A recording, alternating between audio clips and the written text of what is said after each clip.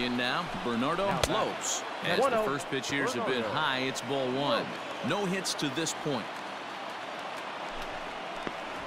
Smoke toward third. Right to him.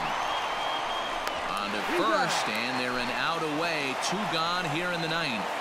So the Red Sox lineup turns over, and to the plate, Pedro Santana. He's hitless coming into this at-bat, so the hit streak he's been riding is on the line here. Yeah, he's up in the double digits with it. You know, he wants to keep it going as long as possible, but this very well could be the last chance to do that. 2-1 now to the Boston leadoff hitter. Man, that's a great take right there. Backdoor slider, just missed the outside corner. This guy must have a really good eye. Most guys swing at that pitch. Ball even at 2-2. Crowd of over 39,000 on their feet. And he fouls this one off.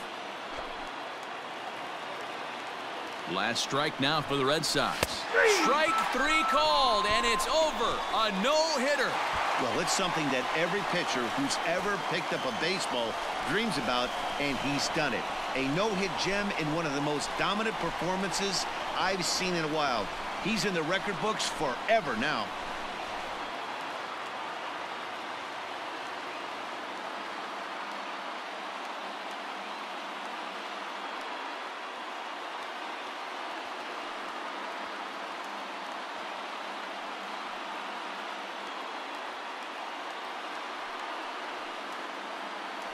Well, obviously, after a no-hitter, there's not a whole lot of debate as to the identity of our top player of the game.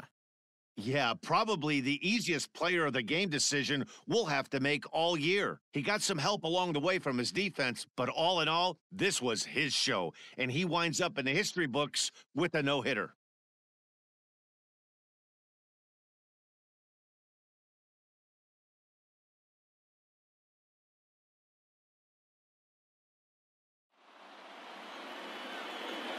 Our final line score this afternoon.